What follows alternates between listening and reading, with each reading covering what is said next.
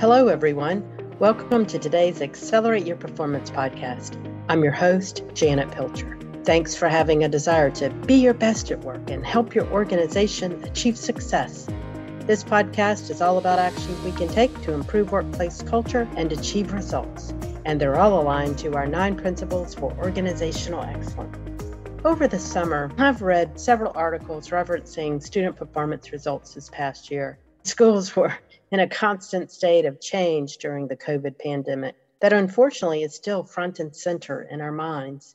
I live in Florida, where the state results came out several weeks ago, and in many states they've come out as well. So I've been really looking at those results all throughout the states. And the results indicate that there's a significant decrease in student performance results in almost every area. I think we're seeing that trend across the country.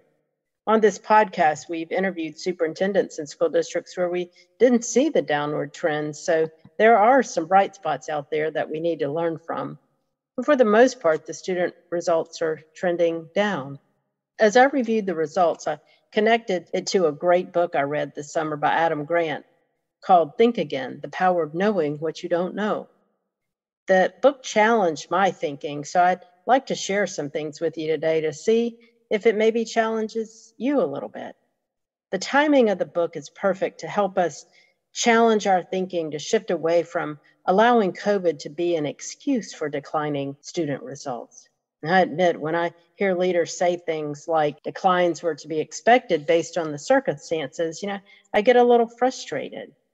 I'm hoping for responses like this to families. As we review the results, you and your child deserve better.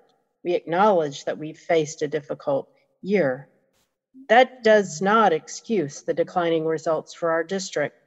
We are highly focused on improving student performance results, knowing we cannot continue to do the same thing we've done in the past and expect to get better results.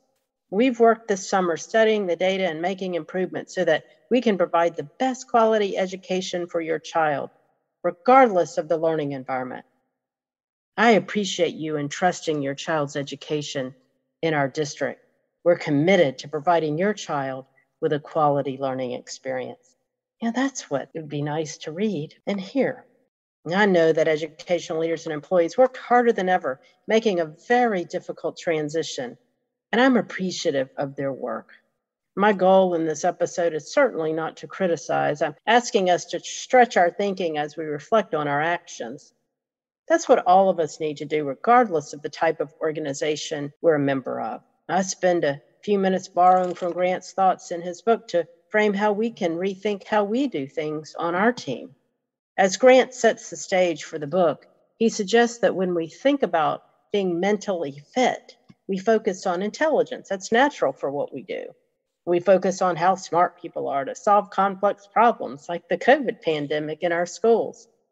Grant pushes against that notion, stating that in a turbulent world, there's another cognitive skill that might matter more, the ability to rethink and unlearn. Rethink and unlearn. Think about it. Once we hear something and accept it, we rarely bother to question it. Grant tells us that part of the problem is cognitive laziness. We prefer to hang on to our old ideas because it's too much work, isn't it, to press against them? We put the accepted idea in our brain and then we just move on. Sometimes we're emotionally connected to an idea. When we are so connected to a thought or belief or the way we do things at work, we hang on to them for dear life. It's comfortable to do work that way.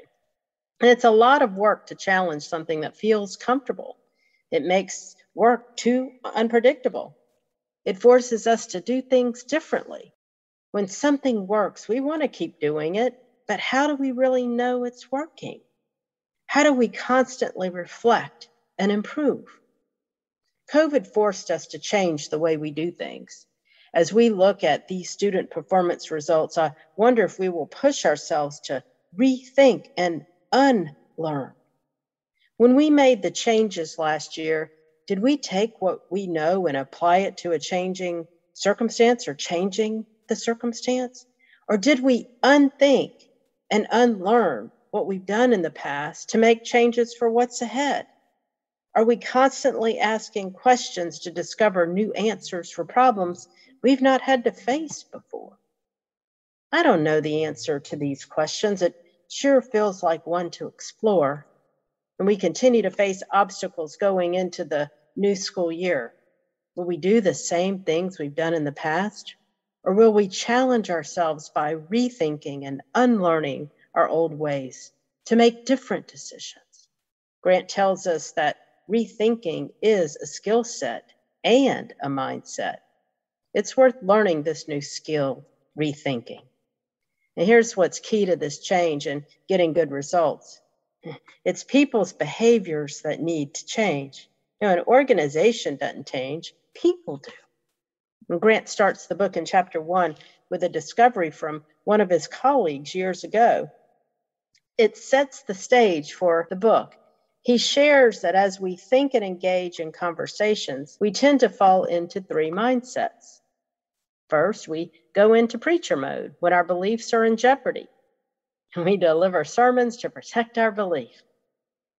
Or we go into prosecutor mode when we recognize flaws in other people's ideas. We promote arguments to prove them wrong, to win our case.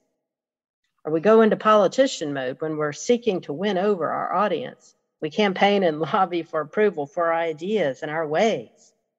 Grant states the risk is that we become so wrapped up in preaching that we're right, prosecuting others who are wrong, and politicking for support, that we don't bother to rethink our own views. So what's the solution? Grant encourages us to think like a scientist, where you doubt what you know, are curious about what you don't know, and refresh your views based on new information. Scientists run experiments by testing hypotheses in experiments, and from doing so, they gain new insights and knowledge. As scientists, we don't start with solutions, we lead with questions. Thinking like a scientist means being actively open-minded. We intentionally focus on how we could be wrong. We continuously revise our views based on what we learn. Grant tells us that the purpose of learning isn't to affirm our beliefs, it's to evolve our beliefs. Grant continues to set the stage by saying the process of rethinking starts with intellectual humility, or knowing what we don't know. We question our own understanding by becoming curious about what we don't know. We've heard that knowledge is power. And Grant says, if that's the case, then knowing what we don't know is wisdom. Back to our dilemma with declining student performance results as we continue to face the COVID pandemic. And many of us have gained knowledge about learning over the years, and in many instances, that knowledge has been powerful. Today, it's not enough. As we go into this academic year, let's become scientists to learn more about what we don't know. We need to lead with questions. Our society will rely much more on wisdom, knowing what we don't know, than on knowledge because our individual knowledge is being challenged. We've been able to survive by having a preacher, prosecutor, and politician mindset. And consequently, we've seen too few circumstances where people have helped educational systems thrive and continue to sustain results over time. We've seen too few of those circumstances.